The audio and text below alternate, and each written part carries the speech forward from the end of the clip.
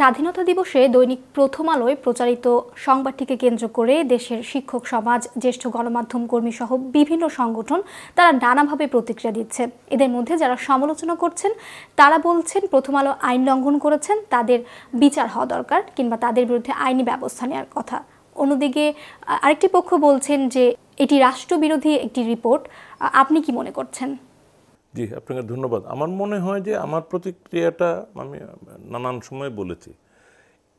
এই প্রতিবেদনটি প্রথম আলো মনে করে তারা একটা কারেকশন করেছিল এটার মধ্যে, কিন্তু আসলে কারেকশন করার পরেও যেটুকু তাদের অনলাইনে থেকে গেল, যে তারা ফেসবুক থেকে সরিয়ে নিয়েছে সম্ভবত, কিন্তু তাদের অনলাইনে থেকে গেল ছোট্ট একটা কারেকশনের পর, যে অনেকের মধ্যে এর প্রতিক্রিয়াটার মূল কারণ হচ্ছে স্বাধীনতা দিবসে এই জিনিসটা করা হয়েছে এবং ওইখানে ওই স্বাধীনতার প্রশ্নটা এনেছে, এই খাবারের স্বাধীনতা, মাংসের স্বাধীনতা বা মাছ মাংসের স্বাধীনতার ব্যাপারটা।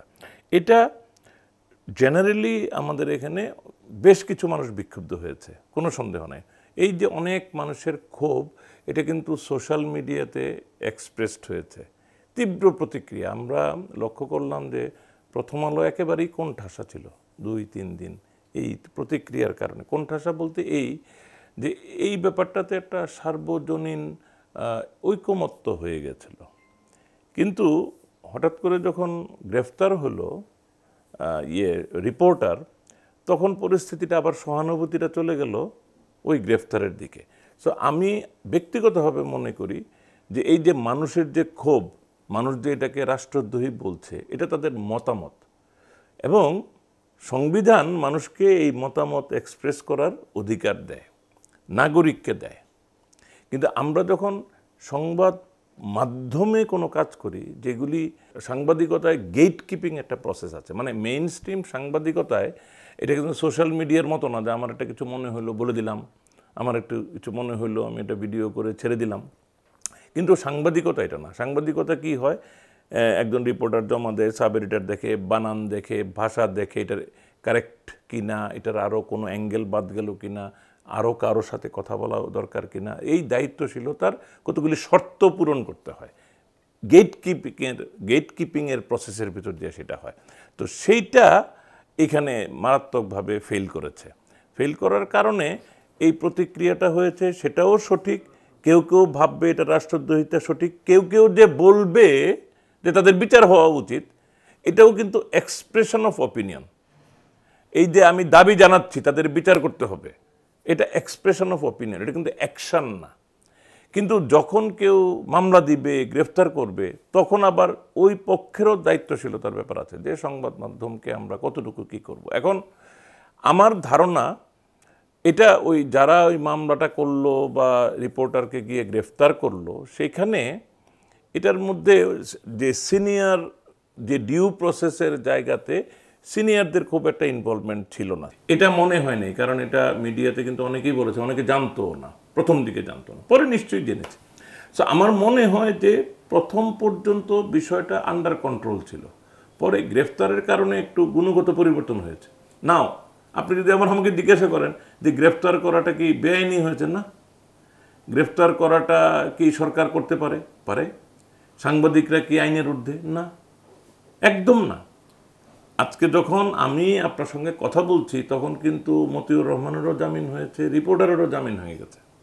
এই যে জামিন হয়ে গেল, এটা কিন্তু আইনের প্রসেসেই হয়েছে।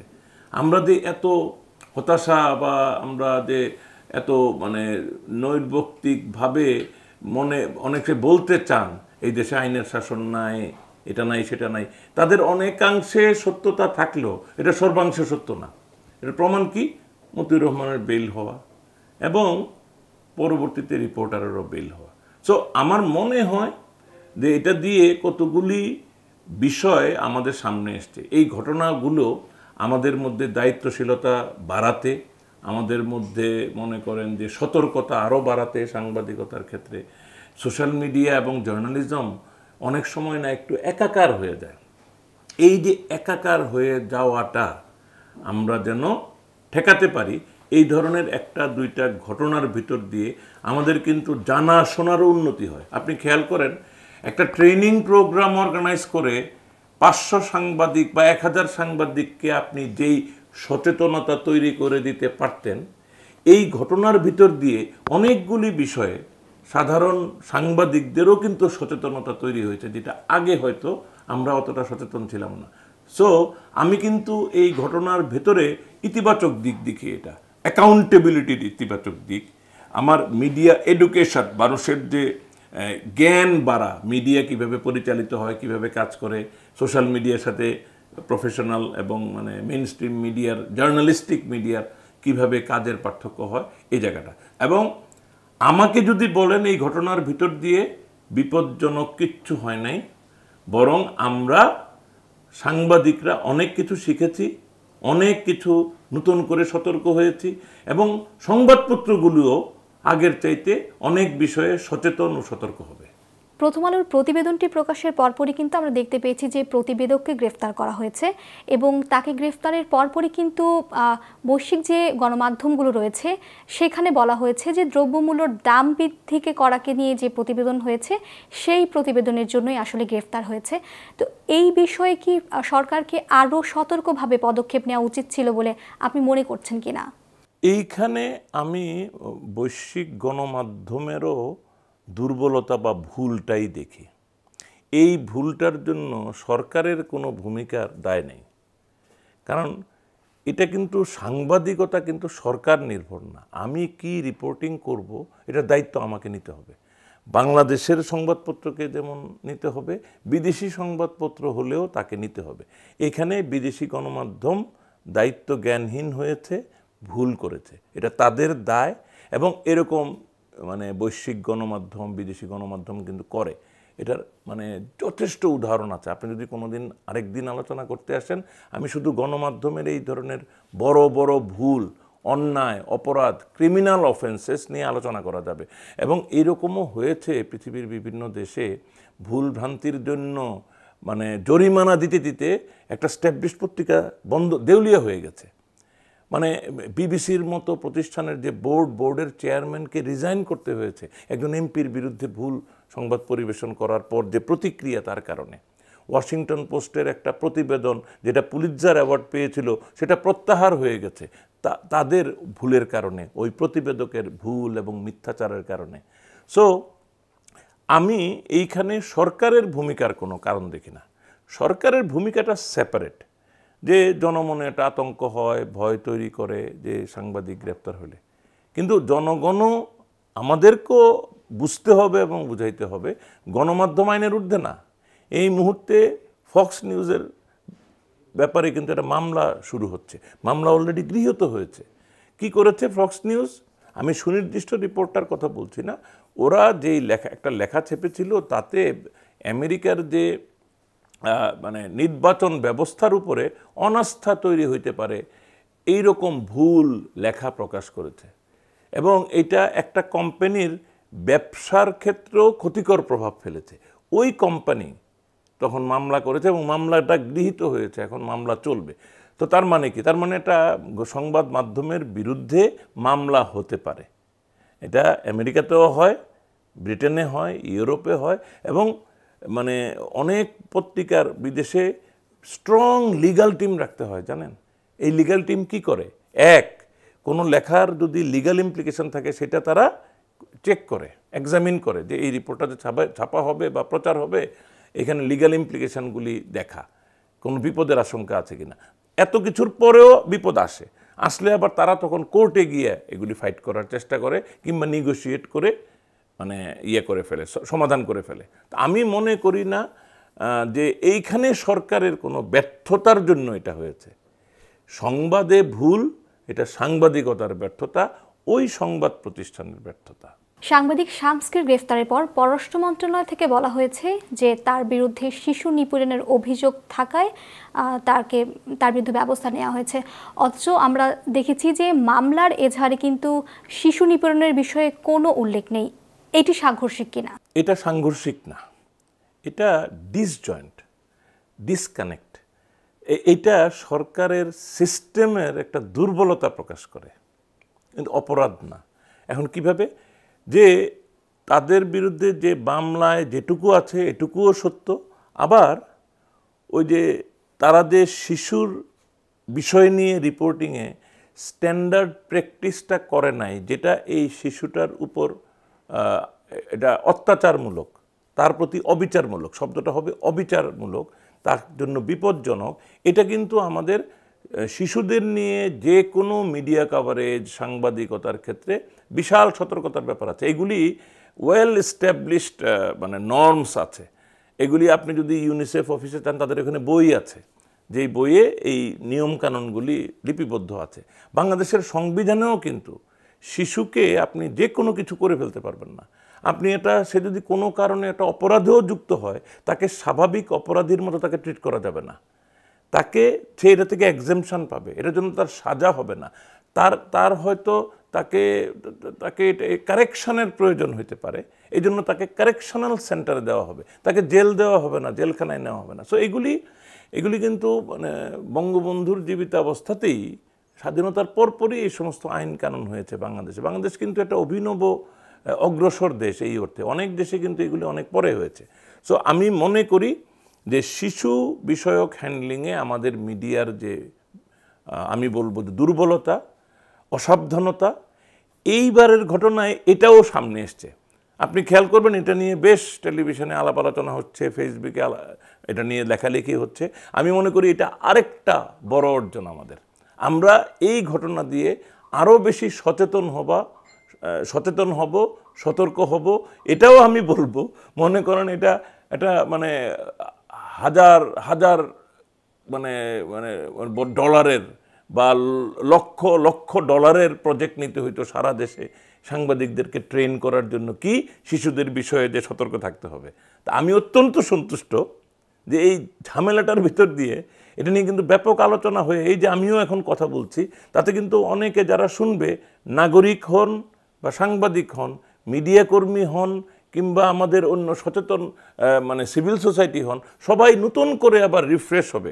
আসলেই তো শিশুকে নিয়ে যে কোনো, এটা নাটকে কিংবা যে কোনো জায়গায় শিশুকে যেনতেনভাবে উপস্থাপন করা যাবে না। শিশুর অনুমোদন লাগবে, শিশুর গার্ডিয়ানের অনুমোদন লাগবে, শিশু সেটা বুঝতে হবে, শিশু জানতে হবে এই যে আমার ছবি তোলা হইলো, এটা কোথায় দেখানো হবে, আমাকে কিভাবে দেখানো হচ্ছে, যেটা দেখানো হচ্ছে এটা আমাকে রিপ্রেজেন্ট করে কিনা, এটা তাকে বুঝতে হবে। যেমন সে খালি গায়ে খেলছিল, আপনি খালি গায়ে যদি ওই মুহূর্তেই তাকে নিয়ে অন্য একটা সেটিংয়ে ছবি তোলেন আদার দেন খেলা, তাহলে কী হবে, এটা মিথ্যা হয়ে যাবে। মিথ্যা হবে কেন? তার তো জামা কাপড় আছে, কিন্তু সে খেলছিল বলে তখন সে জামা খুলে শিশুরা যেরকম করে সেরকম খেলছিল। তাকে যদি বলা হয়তো এটা কিন্তু টেলিভিশনে দেখানো হবে, অনেক মানুষ দেখবে, সে নিজেই হয়তো তার একটা সুন্দর জামা এনে পরে নিত। এইটা বাধ্যতামূলক। এটা একজন নাইমুল ইসলাম খানের ইন্টারভিউ করার সময় আপনি বলবেন, ভাই আপনি আপনাকে তো সবাই দেখবে, একটু সুন্দর জামা কাপড় পরেন, এটা বলতে হবে না, কারণ আমি ম্যাচিওরড এনাফ, এটা আমার দায়িত্ব আমি নিতে পারি, কিন্তু শিশু নিতে পারে না, নিতে পারবে না, এবং তাকে এই দায়িত্ব দেওয়াও যাবে না। সো এটা একটা বিরাট সচেতনতার কাজ হয়েছে, এবং প্রথম আলোর এই ভুল হয়েছে, এটা অন্যায় হয়েছে, এটা অপরাধও হয়েছে। কিন্তু এই অপরাধের জন্য আমি জেলে নিতে বলি না, বরং আমি এই অপরচুনিটিটাকে মানে একটা ইতিবাচক চিন্তাভাবনার অগ্রসরতার জন্য একটা আমি বরং সন্তুষ্টই বলবো। কেউ কেউ এই প্রশ্নটি তুলছেন যে সাংবাদিক শামসের গ্রেফতারের পরপর প্রথমে তার জামিনটি নাকচ হয়ে যায়, এবং পরবর্তীতে তারা বলছেন যে আরও দ্রুততম সময়ে একবার নাকচ হওয়ার পর সেই জামিন আবেদন আবারও করা যেত, এবং তারা প্রশ্ন ছুড়ছেন যে এই ঘটনায় প্রতিবেদক শামসকে বলির পাঠা বানাচ্ছে প্রথম আলো, এটি আসলে কতটা যুক্তিসঙ্গত? বলির পাঠা তারা বানাইতে পারে নাই। বলির পাঠার সন্দেহটা করা হয়েছিল এর আগে। প্রথম আলো বা ডেইলি স্টার বিভিন্ন সময় দুই একবার তাদের নিজেদের লোককে প্রপারলি ডিফেন্ড করে নাই বিপদে পড়ার পর। তো এই পরিস্থিতিটা এবার হইতে পারেনি। মানে কারণ কি, এটা সোশ্যাল মিডিয়া সহ অনলাইন মিডিয়া সবাই টেক আপ করে ফেলছিল। এর আগের ঘটনাগুলিতে সোশ্যাল মিডিয়ার এতটা প্রকোপ ছিল না বা অত প্রভাব ছিল না আগের ঘটনাগুলির সময়, বিশেষ করে অ্যারাউন্ড 111 টাইম। সো আমি যেটা বলবো যে এইখানে মানে তাকে বলির পাঠা না, আপনি হয়তো বলতে পারেন যে সে জেল খেটেছে, সম্পাদককে জেল খাটতে হয়নি, এখন এটা কিন্তু আবার নিয়মও, কারণ রিপোর্টটার জন্য প্রাথমিক দায়িত্ব তো রিপোর্টারের, আলটিমেট দায়িত্ব এডিটারের, চূড়ান্ত দায়িত্ব এডিটারের। কিন্তু প্রাথমিক রিপোর্টটা কে করেছে? একজন রিপোর্টার করেছে। তো এই রিপোর্টার কি করলো, এটা ফেক কিনা? ওই যে আমি আপনাকে বললাম যে ওয়াশিংটন পোস্টের ওই লেখাটা কি ছিল? ফেক ছিল। মানে একটা 8 বছর বা 9 বছর বয়সের একটা ছেলে, এটা তো শিশুই বলবো, একই রকম এই শিশুর কাল্পনিক চরিত্র, এই শিশুটা বাস্তবে নাই। তো এই এখন যে বলা হচ্ছে আরেকবার শিশুর বাইরে গিয়ে জাকির হোসেন, তো জাকির হোসেনেরও অস্তিত্ব আছে কিনা, জাকির হোসেন সত্যি সত্যি আছে কিনা এটা জানতে চাওয়া। ওই ওয়াশিংটন পোস্টের রিপোর্টেও ওই ছেলেটার সম্পর্কে একটা লোকাল মেয়র খোঁজ জানতে চেয়েছিল যে আমি এই রিপোর্টারটাকে আমি ওই ছেলেটার পুনর্বাসন করতে চাই, তো আমি ছেলেটাকে একটু যোগাযোগ করায় দেন। এখন রিপোর্টার তো বিপদে পড়ে গেছে, সাংবাদিক, কারণ ওই ছেলের তো অস্তিত্ব নাই, তাকে কিভাবে হাজির করবে? তখন তিনি গিয়ে অ্যাডমিশন দেন যে সরি, আমি ভুল করেছি। তো এই যে ভুল করার কারণে তাকে কিন্তু তার যে পুরস্কারটা, এটা কিন্তু তার কাছ থেকে ছিনিয়ে নেওয়া হয়, প্রত্যাহার করে নেওয়া হয়। তো তার মানে কি? It is wrong.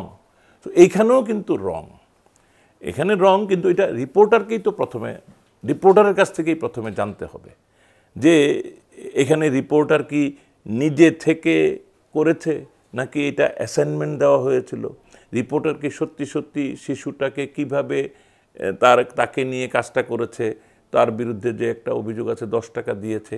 10 টাকা দেওয়াটা বাংলাদেশের কনটেক্সটে যে খুবই অন্যায় তাও না, কিন্তু নীতিনৈতিকতায় অন্যায়। আপনি যদি ওই ইউনিসেফের গাইডলাইন বা অন্যান্য যে আন্তর্জাতিকভাবে গৃহীত গাইডলাইন আছে, সেখানে কিন্তু এটা প্রশ্নই আসে না। You can not make any deal.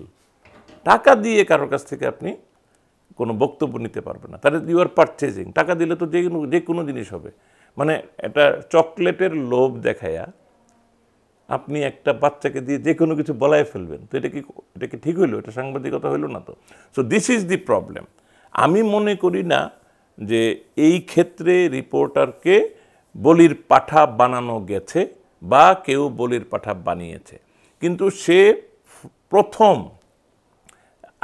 হয়েছে, এফেক্টেড হয়েছে, গ্রেফতার হয়েছে, এটা ঠিক। দেখেন, আমি নিজে 91 সালে যখন দৈনিক আজকের কাগজের সম্পাদক, আমাকে গ্রেফতার করা হয়। এটা বাংলাদেশের সংবাদপত্রের ইতিহাসে একমাত্র ঘটনা। এটা তখন বিএনপি মাত্র ক্ষমতায় এসছে। কাকে কাকে গ্রেফতার করলো আমার অফিস থেকে? আমি সম্পাদক, আমার রিপোর্টার সৈয়দ বোরহান কবির এবং আমাদের মালিক বা পাবলিশার যাকে বলে কাজী শাহেদ আহমেদ, 3 জন একসাথে গ্রেফতার। তা আমরা কিন্তু তখন সাংবাদিকতা সম্পর্কে, আমরা সাংবাদিকতার ছাত্র, আমরা সাংবাদিকতা সম্পর্কে এটাই জানি, সাংবাদিকতায় ঝামেলা আছে, মামলা মোকদ্দমা মোকাবেলা করতে হয়, মানুষ ভয় দেখায়, কোথাও অনেক জায়গা থেকে চাপ আসে, অনেক জায়গা থেকে প্রলোভন আসে, টাকা দিতে চায়, উপহার দিতে চায়, বিদেশে যাওয়ার ট্রিপ দিতে চায়, যে রিপোর্টটা টুইস্ট করানোর জন্য, বিকৃত করার জন্য, অসত্য করার জন্য, প্রভাবিত করার জন্য। সো এই যে একজন রিপোর্টার সেই রকম কোনো পরিস্থিতিতে পড়ল কি না, এইগুলি দেখার জন্য পুলিশ জিজ্ঞাসাবাদ করবে, এটা আমাদের মানতে হবে, কারণ আমরা তো আইনের ঊর্ধ্বে না। আমরা যখন নাগরিক হিসেবে সাংবাদিকরে একটু দুশ্চিন্তামুক্ত রাখতে চাই, তখন আমরা আবার ডিজিটাল সিকিউরিটি অ্যাক্টের বিরুদ্ধে। কিন্তু ডিজিটাল সিকিউরিটি অ্যাক্টের বিরুদ্ধে কেন? কারণ এটার অ্যাবিউজ যেন না হয়। কিন্তু এই দেখেন, মিডিয়া আমরা খুব সতর্ক ছিলাম, অ্যাবিউজ কিন্তু হয় নাই। সম্পাদক তো আগেই জেলে যাইতে হইলই না, আগেই তার বেল হয়ে গেল।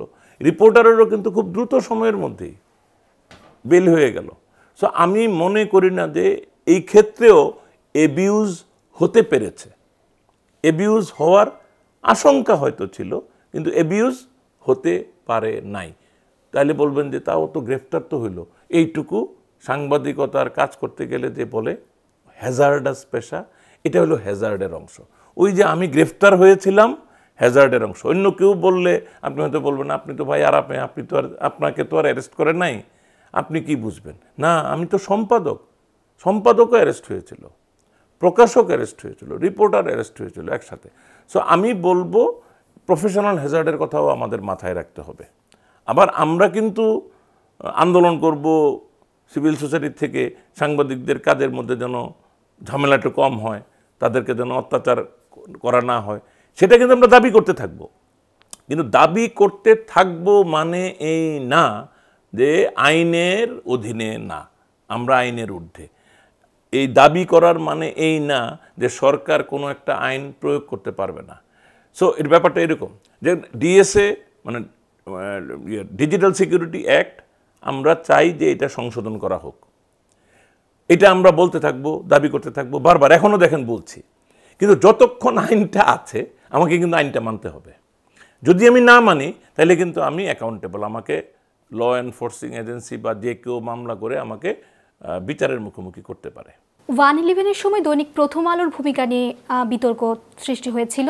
প্রথম আলোর সম্পাদক তিনি তার লেখনীতে তুলে ধরেছিলেন যে তৎকালীন যে প্রধান দুটি রাজনৈতিক দলের শীর্ষ দুজন নেত্রী শেখ হাসিনা এবং বেগম খালেদা জিয়া, তাদেরকে তিনি মাইনাস করতে চেয়েছিলেন এবং সে পক্ষে তিনি কিন্তু অব্যাহতভাবে লিখে গিয়েছিলেন। এই বিষয়টি নিয়ে যদি আপনি বলতেন। এই যে প্রথম আলোর এই রিপোর্টটা অনেক বিচারে কিন্তু এটা ছোট্ট রিপোর্টই, ছোট্ট ঘটনা। কিন্তু একটা ছোট্ট ঘটনা কখন বড় প্রতিক্রিয়া তৈরি করে আমি এক্সপ্লেন করি। ধরেন আপনার মাথার উপর 1 মণ ওজনের একটা চালের বস্তা আছে, 1 মণ তো আপনার মাথায় আছে, এটার উপরে যদি আমি 1 কেজি আরেকটা চাল বাড়াই ওজনে, আরেকটা ছোট্ট ব্যাগ দিলাম আরও 1 কেজি, এই 1 কেজি নিয়ে কিন্তু আপনি বড় যন্ত্রণায় পড়বেন। কারণ এই 1 কেজিটা হচ্ছে আগের 1 মণের উপরে অ্যাডেড। সো এটা এইরকম যে 111 সহ ওই সময়ে আপনি যেটাকে বলছেন যে বিতর্কিত ভূমিকা, না বিতর্কিত না, এটা অপরাধমূলক ভূমিকা ছিল। এই অপরাধমূলক ভূমিকার কারণেই এখন ছোট্ট একটা ঘটলেও আমাদের অনেকেই সন্দেহ করেন যে ডাল মে কুছ কালা হ্যায়, এটা টিপ অফ দি আইসবার্গ, আরও অনেক কিছু আছে, হুইচ ইজ ট্রু। এটা আমার একটা সাধারণ ধারণা, আমরা যদি গত 1 বছর বা পারলে 2 বছরের প্রথম আলো বা ডেইলি স্টারের কন্টেন্টগুলি অ্যানালাইজ করি এটা বৈজ্ঞানিক পদ্ধতিতে, আমরা কিন্তু খুঁজে পাবো, এটা আমার হাইপোথেসিস, যে খুঁজে পাবো যে এখানে তারা উদ্দেশ্যমূলক অনেক কিছু আস্তে আস্তে আস্তে আস্তে করে মানুষের মনকে বিষিয়ে দিয়ে রাখছে। এই বিষিয়ে দিয়ে রাখছে কার বিরুদ্ধে? তখন ছিল আপনি যেটা বললেন -2, এখন হলো -1। কারণ এখন তো খালেদা জিয়া আসলে কার্যকর নেতৃত্বে নাই, উনি তো এক ধরনের বন্দি জীবনযাপনই করেন, যদিও তার নিজের বাসায়। কিন্তু এখন শেখ হাসিনা নেতৃত্বে দেশ চালাচ্ছেন, উপর্যুপরি 3 বার উনি রাষ্ট্র ক্ষমতায় প্রধানমন্ত্রীর দায়িত্বে। সো এই জায়গাটাতে এবার 4র্থবার যেন উনি মানে সরকারে গঠন করতে না পারেন, এর জন্য হয়তো একটা প্রচেষ্টার অংশ হইতে পারে তাদের ভূমিকা, এটা বোঝা যাবে রিসার্চ করলে। সো এই জন্য অনেকে যারা নাকি একটু সচেতন, যারা আগে থেকে প্রথম আলো ডেইলি স্টারের ভূমিকাটা জানেন, তারা এটাকে টিপ অফ দি আইসবার্গ বলেন বা বলেন যে এটার মধ্যে গভীর কোনো সন্দেহের ব্যাপার। এরকম কিন্তু আরও আছে, আমি নিজে মানে আমি তারিখটা এখন বলতে পারবো না, কিন্তু আমার কাছে ক্লিপিং আছে যে প্রথম আলোতে হাবিবুর রহমান, বিচারপতি হাবিবুর রহমানের একটা লেখা ছিল ফার্স্ট পেজে। কি লিখেছিল জানেন? যে 25শে মার্চ পাকিস্তানি বাহিনী ঢাকায় বাংলাদেশের যে মৃদু পিটুনি অভিযান পরিচালনা করেছিল 25শে মার্চ রাতে। কি বলছে উনি? 25শে মার্চ রাতে নাকি মৃদু পিটুনি অভিযান পরিচালনা করেছিল পাকিস্তান বাহিনী, অথচ আমরা সবাই জানি এটা জেনোসাইড। শত শত মানুষকে, নিরীহ মানুষকে, নিরস্ত্র মানুষকে হত্যা করা হয়েছে, মানে জঘন্যভাবে। এটা মানে জেনোসাইডের পর্যায়ের একটা জিনিস, যেটা আমরা এখন দাবিও করছি জেনোসাইড হিসেবে বিশ্ব স্বীকৃতি, সেটাকে বলতেছে মৃদু পিটুনি অভিযান। এটা তো ষড়যন্ত্রমূলক, এটা সিম্পল লেখা না, এটা সিম্পল মত প্রকাশ না, এটা ফান্ডামেন্টালি আমাদের মুক্তিযুদ্ধের ইতিহাসকে মানে লঙ্ঘন করা, মানে ইতিহাসকে রেপ করা, এটা ইতিহাসের বিকৃত মানে মানে রূপ দেওয়া, ইতিহাসের বিকৃত বর্ণনা। সো আমি মনে করি এই সমস্ত কারণে না, এই সমস্ত অনেক কারণ আছে, কিন্তু এগুলো তো এক বৈঠকে বলা যায় না, এগুলো প্রস্তুতিও নিতে হয় আরেকটু, এত সময় আর কোথায় পাই আমরা। আমি আবারও বলছি, এই সমস্ত কারণেই কিন্তু ওইটা গভীরভাবে মানুষ সন্দেহ করে অনেকে। এখন মনে করেন যে বাংলাদেশে কিন্তু অনেক মানুষ থাকবে যারা প্রথম আলোর প্রতি সিম্প্যাথেটিক, এমনকি বিএনপিও সিম্প্যাথেটিক হবে। এটা কারণ আছে, কারণ এখন আওয়ামী লীগ সরকারের বিরুদ্ধে যে যতটুকুই করবে বিএনপির রাজনীতিতে এটা হেল্প হয়। তো খুব ন্যাচারালি বিএনপির সমর্থকরা এই প্রথম আলোর ভূমিকাকে পছন্দ করবে, কারণ প্রথম আলো তো এখন বর্তমান সরকারের বিরুদ্ধে, সুতরাং এটা বিএনপির পক্ষে যায়। এখন একইভাবে কিন্তু মনে করেন যে মানে যারা আওয়ামী লীগকে পছন্দ করে না, বাংলাদেশে তো ব্যাপক মানুষ আছে, প্রচুর মানুষ আছে তারা আওয়ামী লীগের বিরোধী, কারণ বিএনপির তো বড় সাপোর্ট এবং আওয়ামী লীগের মানে অনেক ব্যাপারে অনেকের আপত্তি থাকতে পারে, তারা কিন্তু ভেরি হ্যাপি। সো আপনি দেখবেন সোশ্যাল মিডিয়াতে এটা রিফ্লেকশন দেখবেন। অনেকে মনে করে যে এত সরকারের বিরুদ্ধে এত কথা হয় কেন? আরে সরকারের বিরুদ্ধে হবে না তো কার বিরুদ্ধে হবে? সোশ্যাল মিডিয়াতে বাংলাদেশের মানুষ যেমন বিভক্ত আওয়ামী লীগ বিএনপিতে, সোশ্যাল মিডিয়ার মানুষও তো আওয়ামী লীগ বিএনপিতে বিভক্ত। আপনি কিন্তু নিশ্চিত, আপনি একটা সার্ভে করেন, যারা যারা এইটার বিপক্ষে নিচ্ছে তাদের ব্যাকগ্রাউন্ডটা অ্যানালাইজ করেন। এটা ফেসবুকের ভিতর দিয়েই পারবেন আপনি, তাদের কি স্ট্যাটাস দেয়, কোথায় লাইক দেয়, কোথায় কি করে, হ্যাঁ দিলে আপনি পাবেন যে তারা একটা ভিন্ন রাজনীতির, যেটা আওয়ামী লীগের বিরুদ্ধে।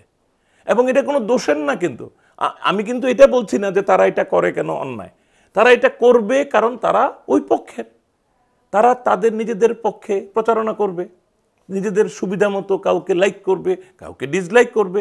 রাজনীতি তো এরকমই, এটা তো পৃথিবীর যে কোনো ডেমোক্রেসিতে।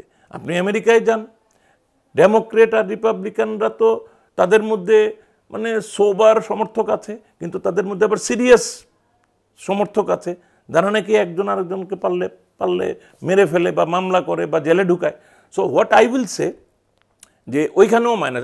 অনেকে জানেন যে ট্রাম্পের বিরুদ্ধে যে সম্প্রতি যে মামলাটা হচ্ছে, এটার কিন্তু মূল উদ্দেশ্য, মামলায় কি লেখা আছে ওইটা না, মূল উদ্দেশ্য হইল ট্রাম্পকে আগামী নির্বাচনে প্রতিদ্বন্দ্বিতা করতে যেন না পারে, তাকে এটা থেকে ইয়ে করা যায় কিনা, অযোগ্য ঘোষণা করানো যায় কিনা। ওইটাও কিন্তু -1 ফর্মুলা। আমেরিকা তো -1-এর চেষ্টা চলছে, তারা লিগ্যাল প্রসেস দিয়ে তাকে নির্বাচনে মানে যাতে মানে অংশগ্রহণ করতে না পারে সেই চেষ্টা করতেছে। সো লেট আস আন্ডারস্ট্যান্ড, এগুলি বৈশ্বিক।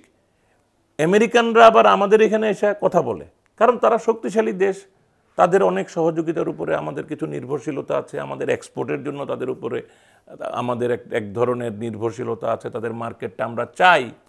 সুতরাং তারা আমাদের সাথে মাঝে মাঝে একটু বিগ ব্রাদারলি অ্যাটিটিউড দেখাইতে পারে। আমরা এটা বুঝি তারা এটা কেন দেখায়, কেন এটা কিন্তু এখানে মূলত হইল আমাদেরকে যদি একটু চাপে রাখতে পারে, তারা আমাদের কাছ থেকে অনেক কিছু আদায় করতে পারবে একটু বেশি। নর্মালি যেটুকু আদায় করতে পারবে, অন্য কোনো কারণ দিয়ে আমাদের উপর চাপ সৃষ্টি হলে আমরা দুর্বলতা যদি অনুভব করি, তখন আমরা হয়তো অন্য জায়গায় কম্প্রোমাইজ করব। সো এই জন্য বিদেশিরাই ভূমিকা রাখে, কিন্তু তার মানে এই না যে আমেরিকাতে গণতন্ত্রের এই উইকনেসগুলি নাই। আমাদের মানে আমি আমেরিকা বলতে কিন্তু শুধু আমেরিকা না, আমি ওয়েস্ট বলতে যে দেশগুলি বোঝাই, ইউরোপ, অস্ট্রেলিয়া ইত্যাদি, কানাডা, সবাই মিলে আমি বলছি যে তাদের ব্যাপারে কিন্তু আমরা অত্যন্ত সতর্ক থাকার কারণ আছে, বুঝার কারণ আছে, বুঝতে হবে আমাদেরকে তারা কেন কোনটা করে।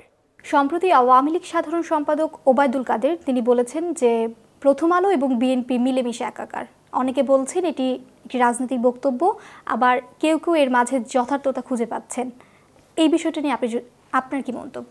বেসিক্যালি আমি মনে করি যে উনি আসলে এটা যেটা বলেছেন this is correct, not only correct, উনি একটু কমই বলেছেন। এই মুহূর্তে মানে প্রথম আলো, ডেইলি স্টারের মূল টার্গেট এই বর্তমান সরকারি দল আওয়ামী লীগ, এবং আওয়ামী লীগ যেন আগামী নির্বাচনে তাদের সুবিধা মতো নির্বাচনটা করতে না পারে, তাদেরকে নির্বাচনে যতটা অসুবিধার মুখোমুখি করা যায় সেটার চেষ্টা।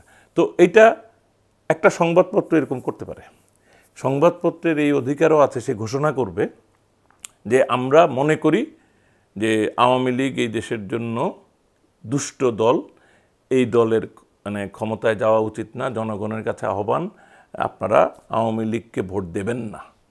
এটা তারা এডিটোরিয়ালে লিখতে পারেন, কিন্তু প্রথম আলো এখন এটা করছে না, তারা এটা প্রকাশ্যে এটা বলে না, কিন্তু আমেরিকার নিউজ পেপার কিন্তু প্রকাশ্যে বলে নেয়, ব্রিটেনের নিউজ পেপার প্রকাশ্যে বলে যে আমরা এবার বিএনপির পক্ষে। বাংলাদেশেও এরকম উদাহরণ আছে। যায় দিন একবার বিএনপির পক্ষে তাদের সমর্থন ব্যক্ত করে শিরোনাম করেছিল এবং আহ্বান জানিয়েছিল বিএনপিকে ভোট দেওয়ার জন্য, শফিক রেহমান দৈনিক যায় দিনে। এখন এই যে আমরা বললাম, এটা যায় দিন সাপ্তাহিকটাও হইতে পারে। সো আমার কথাটা হলো যে সেটা কিন্তু লেজিটিমেট, একটা সংবাদপত্র তার এডিটোরিয়াল সাপোর্ট দিতে পারে, কিন্তু যেটা করতে পারে না সেটা হলো সংবাদে কোনো তথ্য বিকৃতি করতে পারবে না। এই জন্য আমরা জার্নালিজমের ছাত্ররা বলি ওপিনিয়ন ইজ ফ্রি, কিন্তু নিউজ ইজ সেক্রেট। নিউজে তুমি মানে বিএনপিকে সমর্থন করার জন্য অথবা আওয়ামী লীগকে সমর্থন করার জন্য মিথ্যা কথা লিখবা, পেঁচায়া লিখবা, এটা করতে পারবা না। ওইখানে তোমার ডিউ প্রসেস, এটার অ্যাকিউরেসি, কারেক্টনেস, অ্যাকিউরেসি, অবজেক্টিভিটি এবং সকল পক্ষকে সমান সুযোগ দেওয়া ইত্যাদি এনশিওর করতে হবে। এটাই হলো ওই যে বললাম আমাদের গেট কিপিংয়ের দায়িত্ব। এখানেই হলো জার্নালিজমের সাথে ফেসবুকিং কিংবা সোশ্যাল মিডিয়ার পার্থক্য। এই পার্থক্য রাখতে হবে। তা আমি মনে করি যে আওয়ামী লীগের এই সন্দেহ, কিন্তু আমি খুবই অবাক হই, কিন্তু if I was in Awami League, আমি যদি আওয়ামী লীগের নেতা হইতাম, আমি মানে অভিমান করে ঘোষণা দিতাম যে ভাই প্রথম আলো, ভাই ডেইলি স্টার, আপনারা আমাদের প্রতি খুব অন্যায় আচরণ করেন, আজকে থেকে আমরা আপনাদের সাথে মেলামেশা করব না। ভাই আমাদের কোনো বাইট নিতে আইসেন না, আমাদের অনুষ্ঠান কভার করতে হবে না, হ্যাঁ আমরা আপনাদের অনুষ্ঠানে যাব না, আপনাদের পত্রিকাও আমরা পড়ব না, আপনারা করেন, কিন্তু আপনাদের বাধা দিব না। This is important. কিন্তু আমি কিন্তু এটা বলবো, প্রথম আলোকে বাধা দেওয়া যাবে না। প্রথম আলোতে আমি ছাত্রলীগের ছেলেদের পাঠাইয়া প্রথম আলো ভাঙচুর করব, প্রশ্নই আসে না। সম্পাদককে আওয়ামী লীগের বিরোধিতা করার জন্য গ্রেফতার করব, প্রশ্নই আসে না। মানে আমি আমার মতামত দিচ্ছি, কিন্তু আমি তো নাগরিক, আমি এই জিনিসটা খাবো না, আমি এই পত্রিকা পড়বো না, এটা আমি বলতে পারি না। নাগরিক বলতে পারে খাবো না, আমি পত্রিকা বন্ধ করবো না। পত্রিকা বাজারে বিক্রি হওয়ার ক্ষেত্রেও আমি কোনো বাধা দিতে পারবো না, কিন্তু আমি পড়বো না, আমি কভারেজ নিব না আপনাদেরকে আমি ইন্টারভিউ দিব না। এটা আওয়ামী লীগের সবাই করতে পারে। কেন করতে পারে? কারণ এটা যুক্তিসঙ্গত, কারণ তারাই বলতেছে আওয়ামী লীগ তো তাদের সাথে শত্রুতা করতেছে, অন্যায় করতেছে, তারা বিএনপির সাথে একাকার হয়ে গেছে, তাদেরই তো এটা অভিযোগ। তো আমি তো খুব অবাক হই, আপনারা অভিযোগ করতেছেন, তো অভিযোগ করে শেষ থাকেন কেন? আপনারা অভিমান করেন, আপনাদের একটু রাগ হোক। কিন্তু আবার আমি কিন্তু অভিমান বলছিলাম এই জন্য, রাগ হইলে আবার না মারামারি করতে যায়, মারামারি করা তো আবার ইট ইজ নট অ্যালাউড, এটা তো কেউ সমর্থন করতে পারবে না। কিন্তু অভিমান করে আমরা ভাই থাক, আমি প্রথম আলো পড়বো না, আমি হকারকে বলে দিব আমার প্রথম আলো দিও না রে ভাই। সো আমি মনে করি যে তাদের এই অভিযোগ বা সন্দেহের ভিত্তি আছে, দৃঢ় ভিত্তি আছে। এখন তারা এই ব্যাপারে আলটিমেটলি কি সিদ্ধান্ত নেবে এটা তাদের ব্যাপার।